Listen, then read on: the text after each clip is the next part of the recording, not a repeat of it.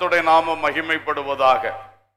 இந்த வேளையிலே திராட்சை தோட்டங்கள் என்கிற தலைப்பிலே ஓரிரு திராட்சை தோட்டங்களை குறித்தும் அதன் அனுபவங்களை குறித்தும் உங்களோடு நான் பகிர்ந்து கொள்ளும்படியாக விரும்புகிறேன். நம்முடைய குடும்ப வாழ்க்கைகளுக்கும் சபைகளுக்கும் இது பிரயோஜனமான காரியங்கள். அல்லேலூயா, ஸ்தோத்திரம். 1 ராஜாக்கள் 21வது அதிகாரம் 1வது வசனம் வாசியுங்கள். இவைகளுக்கு பின்பு இஸ்ரேலனாகிய நாபோத்துக்கு இஸ்ரேலிலே சமாரியாவின் ராஜாவாகிய ஆகாபின் அரண்மனை அண்டையில் ஒரு திராட்சை தோட்டம் இருந்தது. நாபோத்துக்கு ஒரு திராட்சை தோட்டம் இருந்தது. இஸ்ரவேலில் ராஜாவாக இருந்த ஆகாப்புடைய அரண்மனைக்கு பக்கத்திலே நாபோத் என்கிறதான மனிதனுக்கு ஒரு திராட்சை தோட்டம் இருந்தது. சம்பவம் உங்களுக்கு சிலருக்கு தெரியும், ஒருவேளை சிலருக்கு தெரியாம இருக்கலாம், சொல்லுகிறேன். இந்த நாபோத்துக்கு இந்த திராட்சை தோட்டம் அவனுடைய முன்னோர்களுடைய சொத்து. அது அவனுடைய கையிலே சுதந்திரமாக வந்திருக்கிறது. அதை அவன் நல்ல வண்ணம் பராமரித்து பாதுகாத்து அந்த திராட்சை தோட்டத்தை பேணி காத்து பலனெடுத்து வந்தான். அப்பொழுது திடீரென்று ஒரு நாள் இந்த ஆகாப் ராஜாவுடைய கண்களில் இந்த திராட்சை தோட்டம் பட்டது. அவர் உடனே கேட்டார், இது யாருடையது? அப்ப நாபோத்துடையன்னு சொன்னார்கள். இவருக்கு ஒரு ஆசை, எனக்கு அந்த தோட்டத்தை வாங்கி கீரை கொல்லையாக மாற்ற வேண்டும்.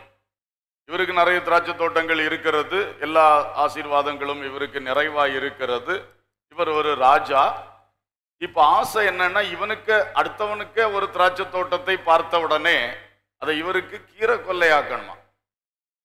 இப்ப பாருங்க, அவனுக்கு அது சுதந்திரம், பெற்றோர் முன்னோர் மூலம் வந்தது. அவ்வளவு ஒரு மேன்மையும் மதிப்புக்குரியதுமாக அவன் அதை வைத்து கொண்டு இருக்கிறான். இவருக்கு என்ன வேணுமா? ஏற்கனவே இவருக்கு அதை விட நிறைய இருக்கு. ஆனா இப்போ எக்ஸ்டென்ஷன் மாதிரி ஒரு கீரை கொல்லை போடணும். கீரை கொல்லை போடுறதுக்கு அடுத்தவன் திராட்சை தோட்டத்தை வாங்கித்தான் போடணும்னு அவர் தீர்மானிக்கிறார். மனிதர்களுடைய பொல்லாத ஆசைகள் இப்படித்தான் வருகிறது. உடனே ஆகாப்ட பேசுறார். அவன் சொன்னான், ராஜா, இது நான் கொடுக்க முடியாது, என்னுடைய சுதந்திரம், எங்க முன்னோர்கள் வழியா எனக்கு வந்தது, இதை நான் விற்கவே மாட்டேன் அப்படின்னு சொல்றான். அது அவனுடைய காரியம். ஆனா இவருக்கு அதை ஏற்றுக்கொள்ள முடியல. இவருக்கு ஒரு கீரை தோட்டம் போட ஆசை வந்துருச்சு. அது வேற எங்கேயும் போடலாம், இடம் இல்லாம போகல. இவருக்கே எவ்வளவு இடங்கள் இருக்கிறது. ஆனா அதை வாங்கித்தான் போடணும்னு இவருக்கு ஆசை. ஆனா இவருக்கு என்னதோ அப்படியே அந்த ஒரு சோர்வுல படுத்துக்கிட்டார். இவன் என்னை பார்த்து இப்படி சொல்லிட்டானே, இது வரைக்கும் நான் என்னை யாரும் எதிர்த்து அல்லது மறுத்து பேசினது இல்லையே, இவன் தரமாட்டேன்னு சொல்லிட்டானேன்னு அவர் சோர்ந்து படுத்திருக்கிறார். அவருடைய மனைவி ஏசபேல் மகாராணி அவர்கள் கேட்கிற, என்னையா படுத்துட்டீங்க? அப்ப இவர் நடந்ததை சொல்றார்.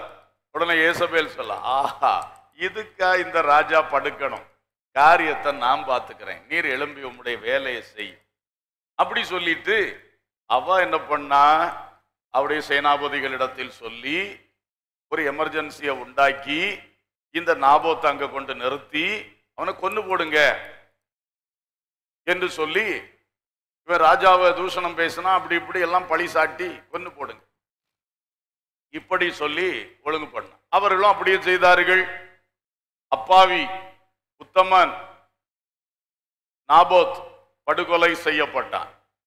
உடனே இந்த எசபேல் ஆகாப்ட சொல்ற, இப்ப உம்மை தடுத்தவன் இல்லை, செத்து போனான், நீர் போய் அந்த திராட்சை தோட்டத்தை எடுத்துக்கொள்ளும் அப்படின்னு சொல்லி.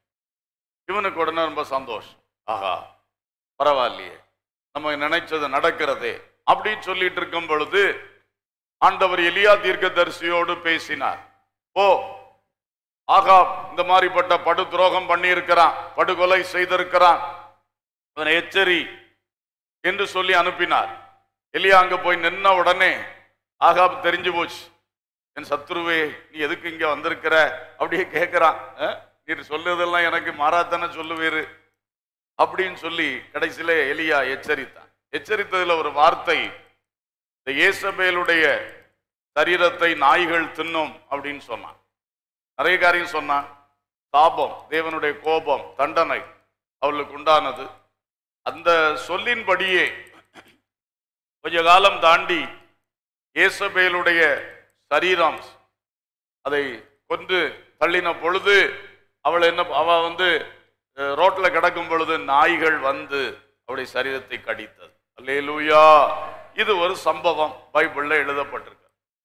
பாருங்கள், இந்த நாபோத்தின் திராட்சை தோட்டம் நமக்கு காட்டுகின்ற ஒரு பாடம் என்னவென்றால், துரோகங்களை சந்திக்கின்ற குடும்பங்கள், துரோகங்களை அனுபவித்து கஷ்டப்பட்டு நிற்கிற சில சபைகள், இதுதான் நாபோத்தின் திராட்சை தோட்டம் நமக்கு காட்டுகிற ஒரு காரியம். பயங்கர துரோகத்தை இந்த நாபோத் சந்தித்து நிற்கிறார். ராஜாவுடைய ஒரு அல்ப ஆசை அல்லது தேவையில்லாத ஒரு ஆசை, அந்த ஆசையினால் இந்த நாபோத்தின் குடும்பம் இன்றைக்கு மிகவும் பாதிக்கப்பட்டு நின்று கொண்டிருக்கிறார்கள். ஒருவேளை இதே போல இன்றைக்கு சில குடும்பங்கள், சில ஊழியங்கள் கூட இப்படியெல்லாம் கஷ்டங்கள் வருவதை பார்த்திருக்கிறேன். யார் இந்த மாதிரி துரோகத்தினால் பாதிக்கப்பட்டவர்கள்? இந்த துரோகத்தினால் பாதிக்கப்பட்டவர்கள் என்ற காரியம் நான் இப்போ சமீப காலங்களில் 4-5 இடத்துல ஏதோ ஒரு பிரசங்கம் பண்ணும் பொழுது இது கூடாக இந்த வார்த்தை அல்லது இந்த பாயிண்ட் வருகிறதை நான் கவனிக்கிறேன். இந்த சபையிலும் இது புதிதல்ல, ரெண்டாம் முறை நான் பேசுகிறேன் நினைக்கிறேன் இந்த துரோகத்தை பற்றின விஷயம். அதனால யார் அப்படி இருக்கிறீங்களோ எனக்கு தெரியல. நிச்சயமாக உங்களுக்கு துரோகம் இழைத்தவர்களை கர்த்தர் சும்மா விட போகிறது இல்லை. அல்லேலூயா. ஒரு யேசபேல், ஒரு அப்பாவி மனுஷன், நல்ல மனுஷன், அவன் எந்த தப்பும் செய்யல. ராஜாவுக்கு கொடுக்கறதுக்கு அவனுக்கு ஒரு இதுவும் இல்லை. ஆனா முன்னோர்களுடைய சுதந்திரம் இல்லையா, இதை வித்தா எப்படி, அதை விற்க கூடாது என்கிற ஒரு நல்ல எண்ணத்தோடு தான் ராஜாவுக்கு இதை தரமாட்டேன் என்று அவன் சொன்னான். ராஜாவை எதிர்த்து நிற்கவும் இல்லை, கீழ்ப்படியாதவனும் இல்லை, அப்படி ஒன்றும் இல்லை. இவனுடைய உரிமை, இந்த உரிமையை விட்டு கொடுக்க முடியாது, நியாயமா சொன்னான். ஆனா அதை ராஜா புரிந்து கொள்ளாமல் இவ்வளவு ஒரு துரோகத்தை பண்ணிவிட்டான். அப்ப பாருங்கள், இன்றைக்கு உங்களுடைய குடும்பத்திலோ உங்களுடைய தொழில்கள் வேலைகள் போன்ற காரியங்களிலோ பிறருடைய துரோகத்தினாலே, துரோக செயலினாலே நீங்கள் பாதிக்கப்பட்டவர்களாக, இழப்பை சந்தித்தவர்களாக, வேதனைகளுக்குள்ளே, நெருக்கங்களுக்குள்ளே, பல சிக்கல்களுக்குள் இன்றைக்கு கடந்து செல்வீர்கள் என்றால் நிச்சயமாக முதல் காரியம், கர்த்தர் யேசபேலுக்கு தண்டனை கொடுத்தவர் இன்றைக்கும் உங்களுக்கு துரோகம் செய்தவர்களுக்கு நியாயமான தண்டனை கொடுக்க அறிந்திருக்கிறார். அல்லேலூயா. நீங்கள் அந்த துரோகம் செய்தவர்களை மனதில் எப்பொழுதும் நினைத்து வருத்தப்பட்டு வேதனைப்பட தேவையில்லை. அவர்களுக்கு விரோதமாக கடுமையாக ஜெபிக்க வேண்டிய அவசியமும் இல்லவே இல்லை. ஏனென்றால் கர்த்தர் நீதி உள்ளவர், நியாயம் செய்கிறவர். அல்லேலூயா. நாம சொல்லித்தான் செய்வார் என்று கிடையாது, அவர் செய்வார். அல்லேலூயா. உலகத்திலே நீதிமன்றங்கள் இருக்கின்றன, அதிகாரங்கள் இருக்கின்றன. ஆனா அங்க உங்களுக்கு ஒரு தீமை நடந்துச்சுன்னா நீங்க போய் கம்ப்ளைண்ட் கொடுத்தா தான் நடவடிக்கை எடுப்பாங்க. கம்ப்ளைண்ட் கொடுத்தா தான் நடவடிக்கை எடுப்பாங்க. நீங்க ஒரு பெரிய கடுமையான துரோகம் நடந்திருக்கு, ஆனா நீங்க கம்ப்ளைண்டே கொடுக்கலன்னா ஒரு நடவடிக்கையும் இருக்காது. ஆனால் நம்முடைய பரலோகத்தின் தேவன் அப்படிப்பட்டவர் அல்ல. அல்லேலூயா. நீங்கள் கம்ப்ளைண்ட் கொடுத்தாலும் நடவடிக்கை எடுப்பாரு. நீங்க கம்ப்ளைண்டே கொடுக்காம அந்த ஆளை மன்னித்து விட்டு விட்டீர்கள் என்றாலும் அவர் நீதி உள்ளவர், அவர் நடவடிக்கை எடுப்பார். அல்லேலூயா. ஆனா விசுவாசிகள் என்ற நிலையிலே நாம் கிறிஸ்துவின் அன்பை பெற்றவர்கள், நாமும் ஒருவேளை அறிந்தோ அறியாமலோ ஒரு காலத்துல யாருக்கா துரோகம் செஞ்சிருக்கலாம். அதை கூட இயேசு நமக்கு மன்னித்திருக்கிறார்.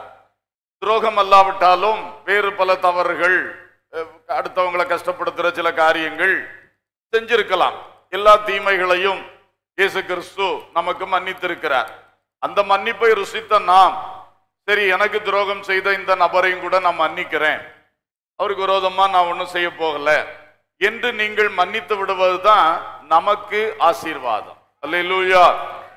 அது நம்முடைய கணக்கிலே மேன்மையாக எண்ணப்படும். ஏன்னா நமக்கு கிறிஸ்துவுடைய சத்தியத்தை புரிந்து அறிந்து அனுபவித்து அவருடைய மன்னிப்பையும் நாம் தாராளமா அனுபவித்ததுனால நமக்கு துரோகம் செய்தவர்களை நாம் மன்னித்து விட வேண்டும். அல்லேலூயா. ஆனா ஒன்று நிச்சயம், அவன் மனம் திரும்பாத பட்சத்துல, அவன் கத்தடத்துல மன்னிப்பு கேட்காத பட்சத்துல, பாதிக்கப்பட்ட உங்கள்கிட்ட மன்னிப்பு கேட்காத பட்சத்துல அவனுக்கு தண்டனை உண்டு. அல்லேலூயா. ஏன்னா தேவன் நீதிபரர். அல்லேலூயா. சோ அதை கர்த்தரிடத்திலே நாம் விட்டு விடுவோம். நிச்சயமாய் கர்த்தர் செய்ய வேண்டியதை செய்வார். நீங்கள் அதற்காக மனம் குமுறி கொண்டிருக்க வேண்டிய அவசியம் இல்லை. ஆனால் மறுபக்கம் உங்களுக்கு உண்டான பாதிப்புகள் நீங்க வேண்டும். உங்களுக்கு உண்டான இழப்புகள், நஷ்டங்கள், கண்ணீர்கள், வேதனைகள், இதற்கு ஒரு முடிவு உண்டாக்கப்படணும். அதற்குத்தான் நீங்கள் மன்றாட வேண்டும். அல்லேலூயா. அல்லேலூயா. அப்படி நாம் தொடர்ந்து அதற்காக மன்றாடி ஜெபிக்கும் பொழுது கர்த்தர் அந்த துரோக செயல்களினாலே நமக்கு வந்திருக்கிறதான சகல பாதிப்புகளையும் மாற்றித்தர வல்லவராயிருக்கிறார். அல்லேலூயா. அல்லேலூயா. எனவே தேவ பிள்ளைகளே, இன்றைக்கு நீங்கள் இந்த மாதிரி துரோகம்னா என்ன? எல்லா தீமையுமே தீமை தான். ஆனா துரோகம்னு சொல்லுகிறது அது வேணும்னே திட்டமிட்டு கூட இருந்தே கழுத்தறுக்கிற மாதிரி, கூட இருந்தே குழிபறிக்கிற மாதிரி செய்யக்கூடிய மிக பயங்கரமான வேலைகள் இல்லையா? அதான் துரோக செயல்கள். அல்லேலூயா. இப்படிப்பட்ட சில நம்பிக்கை துரோகம் நம்மை ஒரு காரியத்தில் நம்ப வைத்து நம்மை ஏமாற்றி விடுகிறது. அவரை ஒரு சிறந்த நண்பனாக நம்ப வைக்கிறார், நம்மோடு பழகுகிறார். ஆனால் அவருடைய உள்நோக்கம் தவறாயிருக்கிறது. அதுக்காக நம்மோடு கொஞ்ச காலம் பழகி அவர் மேல நம்பிக்கையை உருவாக்கிட்டு நம்ம நம்பி நம்முடைய சில காரியங்களை அங்க கொடுக்கிறோம் அல்லது அங்க கொஞ்சம் சாருகிறோம். அப்ப பார்த்து நம்மளை ஏமாற்றி விடுவது நம்பிக்கை துரோகம் செய்வது. வார்த்தையில இதை செய்வேன்னு சொல்லி, உனக்கு நான் தருவேன், இதை எனக்கு கொடுன்னு சொல்லி பணத்தை வாங்கி வச்சுக்கிட்டு அப்புறம் உங்களுடைய தேவைக்கு போகும் பொழுது அதை நான் அறியேன்னு உள்ள மாதிரியே சொல்லி விடுகிறாரு. என்ன சங்கடம்! சிலர் அப்படிதான். பேங்க்ல போறதுக்கு பழக்கம் இருக்காது, அதை போஸ்ட் ஆபீஸ்ல சேர்த்து வைக்கிறக்கூடிய பழக்கம் இருக்காது. அப்ப பெரிய மனுஷர்கள் நம்பிக்கைக்குரியவன் சிலரை நம்பி, ஐயா எனக்கு மீதி வர்றதை உங்கள்கிட்ட தரேன், உங்க அவசியத்துக்கு வச்சுக்கிட்டு நான் கேட்கும் போது எல்லாம் சேர்த்து தாங்க அப்படி சொல்லுகிறவள் உண்டு. ஆனா பாருங்க, கடைசி நேரத்தில் அவர்கள் ஏமாற்றுவார்கள். ஏன்னா இந்த ரெக்கார்டு இல்லாம கொடுத்து வைக்கிறார்கள். அப்படி இன்றைக்கும் பல இடங்கள்ல பழக்கங்கள் இருக்கிறது. நம்முடைய தேசத்தில் எல்லாரும் படித்தவர்கள் அல்ல, படிக்காதவர்கள் நிறைய. அப்போ இப்படிப்பட்ட பலரை நம்பி அவர்கள் வாழ வேண்டிய சூழ்நிலைகள் இருக்கின்றது. அதிலே பலரால் ஏமாற்றப்பட்டவர்கள் உண்டு. ஆனா தேவ பிள்ளைகளே, பணத்தில் ஏமாற்றப்பட்டீங்களா? உறவுகள் விஷயத்தில் ஏமாற்றப்பட்டு இன்னைக்கு வாழ்க்கை சிதைந்து போய் கிடக்கிறதா? அல்லது வேறு காரியங்களை நம்ப பண்ணி துரோகம் செய்தார்களா? அல்லது இந்த ஆகாப் செய்த மாதிரி, ஆகாப் நேரடியா ஒன்றும் செய்யல, ஆனா வேற ஆள் மூலம் காரியங்கள் நடந்தது. இதே மாதிரிப்பட்ட துரோக செயல்கள் உங்களுக்கு செயல்படுத்தப்பட்டிருக்கிறதா? ஐயோ இதுக்கு பின்னணியில இவனா இருந்தான் என்று ரொம்ப காலம் கழித்துத்தான் உங்களுக்கு தெரிந்ததா? எந்த நிலைமைகளா இருந்தாலும் சரி, இன்றைக்கு கர்த்தர் அதிலே ஒரு கிரியை செய்ய வல்லவராகவே இருக்கிறார். அல்லேலூயா. ஆனால் நான் சொன்னது போல அந்த துரோகம் செய்தவன் மேல நடவடிக்கை எடுக்கணும் என்பதுல நம்ம கவனம் செலுத்துறதை விட்டுட்டு அது கர்த்தர் பார்த்து கொள்ளட்டும், வேதனையிலே நான் அவர்கிட்ட சொல்லிட்டேன், அவர்கிட்ட பொறுப்பை கொடுத்துட்டேன், அவர் பார்க்கட்டும், இனி நான் அதை பற்றி நினைக்க மாட்டேன், அவனை நான் நினைக்க மாட்டேன், அவளை நான் நினைக்க மாட்டேன், எனக்கு நன்மை செய்யும் ஆண்டவரே, அல்லேலூயா, எனக்கு இதனால் வந்த பாதிப்புகளை நீர் அகற்றி தாரும் ஆண்டவரே என்று சொல்லி நீங்கள் உறுதியாக அதற்காக தொடர்ந்து போராடுங்க, ஜெபம் பண்ணுங்க. சாதா ஜெபம் அல்ல. உங்க கண்ணீர் எல்லாம் ஆண்டவர் பாதத்திலே ஊற்றுங்க. மனவேதனைகள் வந்தா அதெல்லாம் ஆண்டவர்கிட்டே சொல்லிக்கிட்டே இருங்க. அவரை தொந்தரவுப்படுத்துற மாதிரி சொல்லிக்கிட்டே இருங்க. அவர் ஒன்றும் கோபப்பட மாட்டார். ஏன்னா அவர் நம்முடைய பாதிப்பை அறிந்திருக்கிறார். அல்லேலூயா. நம்ம நல்லா சொல்ல சொல்ல அவரும் சீக்கிரமாய் கிரியை செய்ய ஆரம்பிப்பார். ஆமென். நாம் சொல்லுவதில் குறைய வேண்டாம். சொல்லி பார்த்தாச்சு, ஆண்டவருக்கு தெரியாதா? அதுக்கு மேல நான் எத்தனை நாள் இதுக்கா ஜெபம் பண்ணியாச்சு, அப்படின்னு ஒரு விதத்துல ஆண்டவரை முறுமுறுக்கிற மாதிரி உங்க சிந்தனையில இடம் கொடுக்க வேண்டாம். ஆண்டவர் பெரியவர், அவர் நல்லவர். அல்லேலூயா. அவர்கிட்ட ஒரு தீமையே கிடையாது. அவரை நம்ம லேசா கூட முறுமுறுக்கிறதுக்கு எந்த காரியமும் அவர்கிட்ட கிடையாது. நம்ம அறியாமையினாலதான் நம்ம முறுமுறுப்போமே தவிர முறுமுறுக்கிறதுக்கு எதுவும் அவர்கிட்ட ஒண்ணுமே கிடையாது. அல்லேலூயா. எனவே ஜெபியுங்கள், ஆனா முறுமுறுக்காதீங்க. ஜெபியுங்கள், ஆனா சோர்ந்து போகாதீங்க. ஜெபியுங்கள், விட்டு விடாதிருங்கள். அல்லேலூயா. சோமணிக்கிட்டே இருங்க. அந்த காரியம் நடக்கும் வரை எனக்கு நஷ்டத்தை நீங்க தான்ப்பா ஈடுகட்டணும். அல்லேலூயா. என் இழப்பை நீங்க தான் சரிப்படுத்தி தரணும். அல்லேலூயா. சரீரத்தில் பாதிப்பு, குடும்பத்தில் பாதிப்பு, பொருளாதாரத்தில் பாதிப்பு, நல்ல பெயர் இருந்தது, அதுல பாதிப்பு, எந்த பாதிப்பானாலும் இயேசு அதற்கெல்லாம் மேல உங்களை கொண்டு வர வல்லவராயிருக்கிறார். அல்லேலூயா. அல்லேலூயா. ஸ்தோத்திரம். உங்க பேரை கெடுத்து துரோகம் செய்வார்கள் அவர்களுடைய பதவி உயர்வுக்காக. அல்லது அவங்களுக்கு பதவி உயர்வு கிடைக்காதுன்னு தெரியும், இருந்தாலும் உங்களை வேணும்னு உங்களை அழிக்கணும், உங்களை அந்த பதவியில உட்கார வைக்க கூடாது. இதெல்லாம் நோக்கங்கள், எரிச்சலான நோக்கங்கள் மனுஷனுக்கு இருக்கு. எனக்கு இல்லாட்டாலும் உனக்கு இல்லாம போகணும், அப்படிப்பட்ட நோக்கங்கள் இருக்கிறது. ஒரு சகோதரி அப்படி நடந்து போகும்போது முள்ளு செடி அவளுக்கு சேரிய கிழிச்சு விட்டுச்சான். பக்கத்து செடி கேட்டுச்சான், என் முள்ளு செடியே, அவளுக்கு சேலையை போய் நீ என்னத்துக்கு கிழிச்ச, அதை எடுத்து நீயா உடுத்த போற அப்படின்னு சொல்லி. அப்போ முள்ளு செடி சொல்லிச்சான், உடுக்கிறதுக்கு இல்லை, கிழிக்கணும்னு தான் கிழிச்சேன் அப்படின்னு. முள்ளு செடி சேலையை கிழிச்சதுனால அது சேலையை உடுத்த போறது கிடையாது. ஆனா அதுக்கு என்னன்னா எப்படியா கிழிச்சு விடணும். இதே மாதிரி சிலருக்கு இதை அவன்கிட்ட போய் அவனுக்கு அதை தடுத்து எனக்கு கிடைக்கும், அப்படி கூட வாய்ப்பே கிடையாது. எனக்கு கிடைக்காது எப்படின்னாலும், இருந்தாலும் அவனுக்கு கிடைக்க கூடாது. அப்படியெல்லாம் மனுஷர்கள், முள்ளு செடிகளை போன்ற மனிதர்கள் இருக்கத்தான் செய்கிறார். எந்த ரூபத்தில் எந்த நிலையில் துரோகங்களை இன்றைக்கு அனுபவித்துக் கொண்டிருக்கின்றீர்களோ, நிச்சயமாக கர்த்தர் அதிலிருந்து உங்களை அடுத்த கட்டம் ஒரு பெரிய உயர்வுக்குள் கொண்டு வர இருக்கிறார். அல்லேலூயா. உங்கள் வேதனைக்கெல்லாம் அவர் பதில் வைத்திருக்கிறார். ஆமென். சோர்ந்து போகாதிருங்கள், விட்டு கொடுக்காதிருங்கள், தொடர்ந்து போராடுங்கள். அல்லேலூயா. ஸ்தோத்திரம். சில சர்ச்சுகள்ல கூட வேணும்னே துரோகம் செய்து சர்ச்சையெல்லாம் பூட்டி போடுறாங்க, சர்ச்சை நடத்த விடாம ஆக்குறாங்க, இன்னும் பற்பல கிரியைகளை, பொல்லாத கிரியைகளை செய்யறாங்க. சபைக்கு உள்ள இருந்தே சபையை கெடுக்கிறாங்க. இந்த பாஸ்டர் நான் சொல்ல கேட்கலையா, அவரு எனக்கு வசதியா இந்த காரியத்தை செய்ய மாட்டாரா, இல்லது நான் சொல்ல மாதிரி இப்படி பண்ண மாட்டாரா, அப்படின்னா அந்த சபையை நான் உடைச்சிருவேன், பிரிச்சிருவேன், குழப்பிடுவேன், அப்படிலாம் பண்றாங்க. இப்படி நிறைய காரியங்கள் நிறைய வாய்க்காதே போகுது. சிலது பாவம் சில சபையில வாய்த்துறது ரொம்ப சங்கடமா தான் இருக்கு. இந்த சபைகள் மூடப்பட்டு கிடக்கிறதும், பிரிந்து போனதும், உடைஞ்சு போனதும் ரொம்ப வேதனை. அப்போ ஆனா அதெல்லாம் இந்த மாதிரிப்பட்ட துரோகங்கள் தான். நாபோத்தின் திராட்சை தோட்டத்துக்கு நடந்த துரோகத்தை மாதிரி தான் துரோகங்கள் நடக்கும். ஆனா ஒரு நாளும் கர்த்தர் இந்த துரோகம் செய்த ஆட்களை சும்மா விட போகிறதே கிடையாது. அல்லேலூயா. அவங்க திருந்தணும், அவங்க தண்டனையிலிருந்து தப்பிக்கணும்னு சொன்னா முதல்ல ஆண்டவர்கிட்ட மன்றாடி மன்னிப்பை பெற்றுக்கொள்ளணும். ரெண்டாவது, அவங்க யாருக்கு பாதிப்பை உண்டாக்குனாங்களோ அவங்க கிட்ட மன்னிப்பு கேட்டு ஆகணும். அதான் வேத பிரமாணம். அந்த பிரமாணத்துக்கு படி அவங்க சரியா வந்தாங்கன்னா கர்த்தர் நிச்சயமாய் மன்னிப்பார். அல்லேலூயா. அது இல்லாம மன்னிப்பு கிடைக்காது, தண்டனை தப்பாது, அது நிச்சயம். அதனால தேவ பிள்ளைகள் நம்ம எப்பவுமே தேவ பயத்தோட இருக்கணும். எந்த ஒரு தனிநபருக்கோ, குடும்பத்துக்கோ, வேலைகள், தொழில்கள், நிறுவனங்களுக்கோ, சபைக்கோ ஒரு தீமையும் நம்ம செஞ்சிடவே கூடாது. அல்லேலூயா. நாம வேணா ஒரு கஷ்டத்தை அனுபவிச்சுட்டு இருப்போமே தவிர நாம யாருக்கும் என்ன கொடுத்துடக்கூடாது, ஒரு கஷ்டத்தை உண்டாக்கிடக்கூடாது. அல்லேலூயா. சரி. ஆகவே நாபோத்தின் திராட்சை தோட்டத்தில் நாம் கற்றுக்கொள்ளுகிறது, துரோகங்களை சந்திக்கின்ற குடும்பங்களுக்கு தேவன் நிச்சயமாய் வருங்காலத்திலே எதிர்பாராத நன்மைகளை செய்ய போகிறார். அல்லேலூயா. சரி. இரண்டாவதாக நீதிமொழிகள் 24வது அதிகாரம் 30வது வசனத்தை ஒருவர் வாசியுங்கள். 24:30. சோம்பேறியின் வயலையும் மதியீனனுடைய திராட்சை தோட்டத்தையும் கடந்து போனேன்.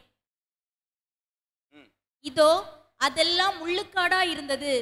நிலத்தின் முகத்தை காஞ்சொறி மூடினது. அதன் கற்சுவர் இடிந்து கிடந்தது. அதை கண்டு சிந்தனை பண்ணினேன். போதும் பாருங்கள், மதியீனனுடைய திராட்சை தோட்டம், மதியீனனுடைய திராட்சை தோட்டம் அது எப்படி இருந்தது? முள்ளு காடாக இருந்தது. அல்லேலூயா. இரண்டாவதாக நம்முடைய தவறுகள்.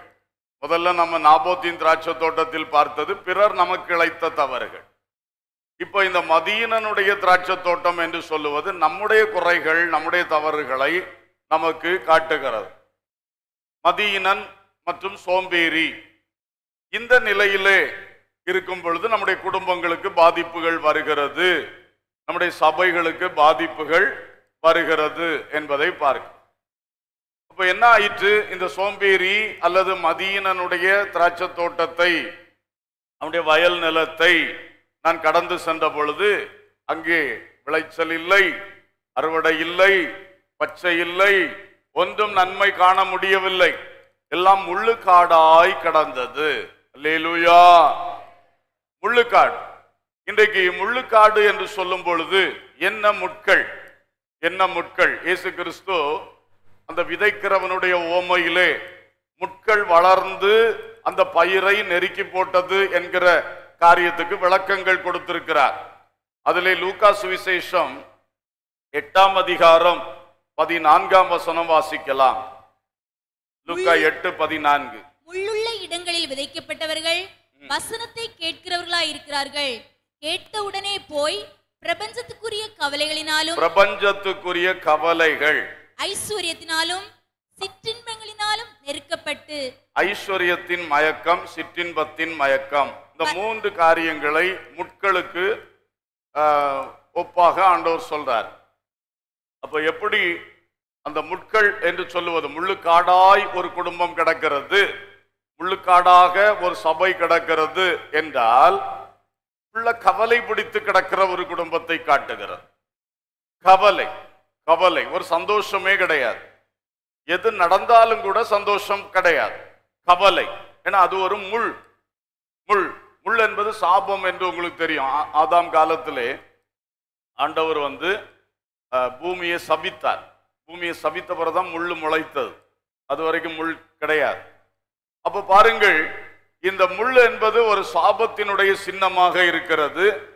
என்ன ஒரு சாபம் சொன்னா, அந்த குடும்பத்துல எவ்வளவு நல்ல காரியம் நடந்தாலும் கவலை தான்.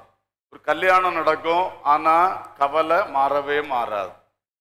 ஒரு குழந்தை பிறக்கு, அதுலயும் அடுத்தது கவலை என்ன செய்யறதில்ல, மாறுகிறதே இல்லை. இப்படி முழுக்க முழுக்க கவலையினால் நிறைந்த ஒரு குடும்பமாக உங்க குடும்பம் இருக்கிறதா அப்படின்னா அது ஒரு வித சாபம் மாதிரி இருக்கு. இன்னொன்னு, இந்த வசனத்தின்படி நம்ம சைட்ல மிஸ்டேக் இருக்கு. அது மதியீனனுடைய திராட்சை தோட்டம், சோம்பேறியுடைய வயல் நிலம் என்று குறிப்பிடப்பட்டிருக்கு. நம்மிடத்தில் இருக்கிற சோம்பல்கள் காரணமாக இருக்கலாம். நம்மிடத்தில் மதியீனம், தவறான தீர்மானங்களை எடுத்து ஒரு மதி இல்லாம, ஒரு விவேகம் இல்லாம, ஞானம் இல்லாம காரியங்களை செய்து சிக்கிக் கொள்ளுகிற அனுபவங்கள் இருக்கலாம். ஆனால் அதனுடைய ரிசல்ட் என்ன? கவலை. கவலை. இன்றைக்கு அன்பானவர்களே, நீங்க சிந்தித்து பாருங்க. என் குடும்பம் இப்படிதான் இருக்கு, என் வீட்டுக்குள்ள ஒரு நாளும் சந்தோஷம் இல்லை, ஏதோ சந்தோஷம் இருக்க மாதிரி தெரிஞ்சா அடுத்த நிமிஷம் எல்லாமே மாறி போகுது. அப்படி இருந்தால் இன்றைக்கு கர்த்தர் நம்மோடு பேசுவது நம்முடைய அந்த கவலை நிறைந்த வாழ்க்கையை சந்தோஷம் உள்ள வாழ்க்கையாய் மாற்றுவதற்காகத்தான். அல்லேலூயா. அந்த முள்ளுக்காட்டை பண்படுத்தப்பட்ட நிலமாய் மாற்றுவதற்குத்தான் கர்த்தர் இந்த வார்த்தைகளை நமக்கு தருகிறார். ஆமென். உலக கவலை, நிறைய கவலைகள் பலருக்கு ஆட்கொண்டு கொண்டே இருக்கின்றது. இந்த காரியத்திலே நீங்கள் நல்ல விவேகம் உள்ளவர்களாய் இருந்து அதை ஜெயிக்கணும். அல்லேலூயா. ஸ்பிரிட்லே, ஆவியிலே ஒரு கவலை பிடித்த சோர்ந்து போகிற ஒரு ஆவி இருக்கிறது. அது சிலருக்கு இருக்கிறது. என்ன நடந்தாலும் அதுல ஒரு உள்ளம் திறக்காது, ஒரு மகிழ்ச்சி வரவே வராது. என்ன நடந்தாலும் அதுலயுமே ஒரு முறுமுறுப்பார்கள், அதுலயுமே வித்தியாசமா பேசுவார்கள். இந்த தன்மைகளை தேவ பிள்ளைகளை விட்டு மாறணும். அல்லேலூயா. கர்த்தருக்குள் மகிழ்ச்சியா இருப்பதே நம்முடைய பலன். ஆமென். கர்த்தருக்குள் மகிழ்ச்சியா இருப்பதே நம்முடைய பலன். சோர்ந்து போ, நீ ஆபத்து காலத்தில் சோர்ந்து போவாயானால் உன் பலன் குன்றினது. நிறைய பேருக்கு இந்த ப்ராப்ளம் இருக்கு. ஆபத்து காலத்திலும் சோர்ந்து போறது, நல்ல காலத்திலும் மூத்த குர்றன்னு வச்சுட்டே இருக்கிற ஒரு தன்மை தான் நிறைய பேருக்கு. இது மாறணும். பரிசுத்த ஆவியானவர் நமக்குள் இருக்கிறார் என்றால் அவர் பரலோகத்தையே சந்தோஷப்படுத்துகிற ஆவியானவராகும். அல்லேலூயா. அவர் நம்முடைய உள்ளத்தில் இருந்தால் நம்முடைய உள்ளத்தையும் சந்தோஷப்படுத்தி கொண்டு இருப்பார். ஆமென். நம்முடைய வாழ்க்கையில் ஜீவநதியாய் பாய்ந்து சென்று குடும்பத்தை, நம்ம வேலை செய்கிற இடத்தை, நம்முடைய சபையை நம் மூலமாய் சந்தோஷப்படுத்தி கொண்டே இருப்பார். அல்லேலூயா. உலக கவலை. அடுத்து ஐஸ்வர்யத்தின் மயக்கம். ஐஸ்வர்யம் இருக்குதோ இல்லையோ, மயக்கம் இது ரொம்ப தவறான ஒரு காரியம். ஒரு வீடு கட்டுனீங்க, சந்தோஷம். ஆனா அந்த வீடு உங்களை மயக்கிற கூடாது. உங்க மனசுக்குள்ள ஏறி உட்கார்ந்து ஒரு பொருளாசை மாறி ஒரு மயக்கம். பல பொருட்கள் சம்பாதித்தீர்கள், கர்த்தர் கிருபையாய் தந்தார். ஆனா அதிலே மயங்கி போகாதீங்க. அதாவது உங்க மனசை அங்க கொடுக்காதீங்க. அந்த பொருட்கள் எல்லாம் நம்மோடு நித்தியத்தில் வருவதே கிடையாது. அல்லேலூயா. இருக்கிற வரைக்கும் நல்லா அனுபவிக்கணும், நல்லா பராமரிக்கணும், எல்லாம் நல்லா செய்யணும். ஆண்டவருக்கு மகிமையாய் அதை பயன்படுத்த வேண்டும். ஆமென். எந்த பொருளானாலும் சரிதான். அதே வேளையில் எந்த ஒரு ஐஸ்வர்யத்துல, பணம், பொருள், செல்வம் போன்ற எதிலேயுமே மனசு மயங்கி போக கூடாது. ஆமென். இன்னும் ஒன்று, பணம் கையில வந்தா சிலருக்கு அதை வாங்கணும், இதை வாங்கணும். அது ஒரு ஐஸ்வர்யத்தின் மயக்கத்தினுடைய ஒரு தூண்டுதல். தூண்டிக்கொண்டே இருக்கும். அது தேவையா என்பதை சிந்திக்க விடாது. இந்த பொருள் தான் நம்ம வீட்டுல இருக்கே, இல்ல அது புதிய வெர்ஷன் வந்துட்டு, அது இப்போ அப்கிரேட் பண்ணி புதுசா ஒண்ணு வெளியிட்டுட்டாங்க, அதுல இப்ப 2 ஃபீச்சர் கூட வந்துட்டு, வாங்குறது ஒண்ணும் தப்பு கிடையாது. இருக்கிறத ஏழைக்கு கொடுங்க, புதுசா வாங்கி வைங்க, சந்தோஷம். ஆனா இந்த ஐஸ்வர்யத்தின் மயக்கம் என்ன ஆகிறது? அது மனுஷனுடைய வாழ்க்கையை முள்ளுக்காடாய் மாற்றுகிறது. ஆமென். அல்லேலூயா. ஐஸ்வர்யத்தின் மயக்கத்தினால் பயங்கரமான வட்டி கடன்களுக்குள் சிக்கி தவிக்கிற குடும்பங்கள் இருக்கின்றன. ஏன் உங்களுக்கு இவ்வளவு தூரம் வட்டி கடன்லாம் ஆச்சுன்னு நினைச்சா, சம்பாதிச்சதை வச்சு கரெக்டா நடத்தி இருந்தா அந்த பிரச்சனை வராது. இந்த ஐஸ்வர்யத்தின் மயக்கத்தினுடைய ஒரு தூண்டுதலினால தேவையில்லாததுல போய் கை வச்சு தேவையில்லாத செலவு பண்ணி இப்படியெல்லாம் வந்துதான் கடைசியில மாட்டிக்கொண்டது. எல்லாரும் அல்ல. உன்ன கடன்காரங்களை எல்லாம் இந்த லிஸ்ட்ல வச்சிட முடியாது. என்ன, சிலர் எல்லாம் தங்களுடைய காரியங்களை செய்கிறதுக்கே கடன்பட்டு இருக்கிறவளும் உண்டு.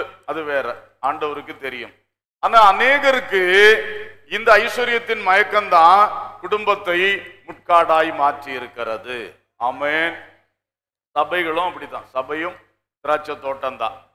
அந்த சபையாகிய திராட்சை தோட்டத்திலும் நம்ம ஆவிக்குரிய காரியத்தின் கவனத்தை விட்டு திரும்பி உலகத்துல எல்லாம் வளர்த்தணும், பொருளாதாரத்துல வளர்த்தணும், அது இதுன்னு பொருட்களை, கட்டடங்களை எல்லாம் விக்கிரகமா மாற்ற ஆரம்பித்தோம்னா அதுவும் முள்ளுக்காடாதான் என்ன செய்யும், மாறும்.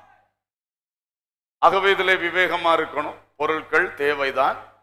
ஆனால் நம்ம ஐஸ்வர்யத்தின் மயக்கத்தினால ஏவப்பட்டு அந்த பொருட்கள், சொத்துக்கள், காரியங்கள்னு போக போக முள்ளுக்காடாய் மாறிக்கொண்டிருக்கும். அல்லேலூயா. ஸ்தோத்திரம். மூன்றாவது, சிற்றின்ப மயக்கங்கள். சிற்றின்பங்கள் உலகத்திலே இன்பங்களாய் தோன்றுகிற அநேகம் இருக்கின்றன. அவைகள் சில இன்பங்களை தருகின்றன. ஆனால் அதுக்கு சிற்றின்பம் என்று பைபிள் சொல்லுது. ஆனால் கர்த்தர் நமக்கு வைத்திருக்கிறது பேரின்பம், நித்திய மகிழ்ச்சி. அல்லேலூயா. அந்த பேரின்பத்துக்கு இந்த சிற்றின்பம் சற்றேனும் ஈடாகாது. ஆனால் மக்களை பிசாசு வஞ்சித்து சிற்றின்பத்திலே கொண்டு கட்டி போட்டு வாழ்க்கைகளை முள்ளுக்காடாக மாற்றி கொண்டே இருக்கிறான். எங்க பார்த்தாலும் சிற்றின்பம். இன்றைக்கு அதிகமாக கண்ணின் காட்சிகள் அதிகமாக இழுத்துக்கொண்டு சிற்றின்பத்துக்குள்ளே தள்ளி கொண்டே இருக்கின்றது. அதிலே நாம் கவனமாக இருக்க வேண்டும்.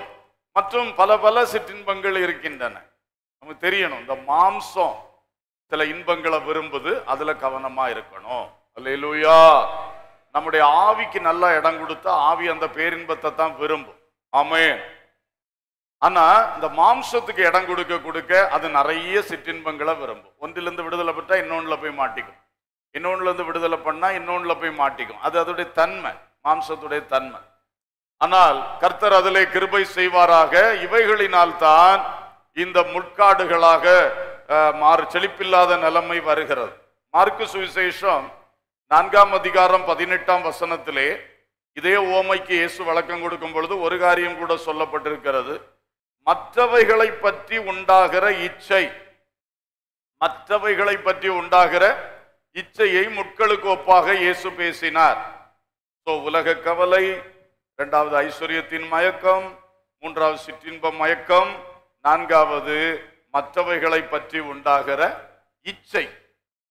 இச்சைகள், இச்சை என்கிற வார்த்தையிலே பணாசை தொடங்கி எல்லா ஆசைகளும் இருக்கிறது.